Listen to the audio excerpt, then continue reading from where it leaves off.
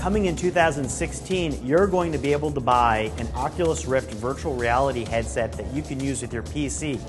I was able to check it out at E3 and use the headset that you'll be able to buy then, and this is what it felt like. There have been versions of the Rift that we've seen for years.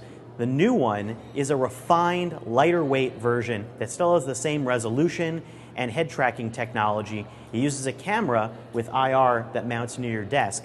And there are 3D audio system earphones that fit on each side of your head that are removable. The whole thing feels very lightweight, easy to take on and off, and it worked really well with my glasses.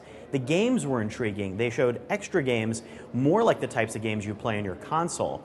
Two of them, Chronos and Edge of Nowhere by Insomniac Games, they're giant flying alien creatures, it looks like, or a huge tentacled beast that is much, much larger than me, running over my head. Someone's whispering. What are those things around me? But the most interesting part was trying out Oculus Touch. This is Oculus Rift's first true VR controller, and trying out a prototype of it here, it was stunning. We're standing across from each other. This is so crazy. We're like both in the same space playing tetherball. Okay, there we go.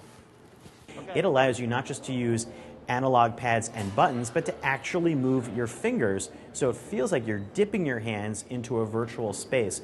You could actually wave, or you could grab something with your fingers and throw it, point to people, give a thumbs up. Founder Palmer Luckey guided me through a virtual toy box where I got to fire laser guns and slingshots and move remote control cars around. It shows that VR is about to become something that feels a lot more real. The Touch will be sold separately from the Oculus Rift. The Rift will be bundled with an Xbox One wireless controller for playing standard games.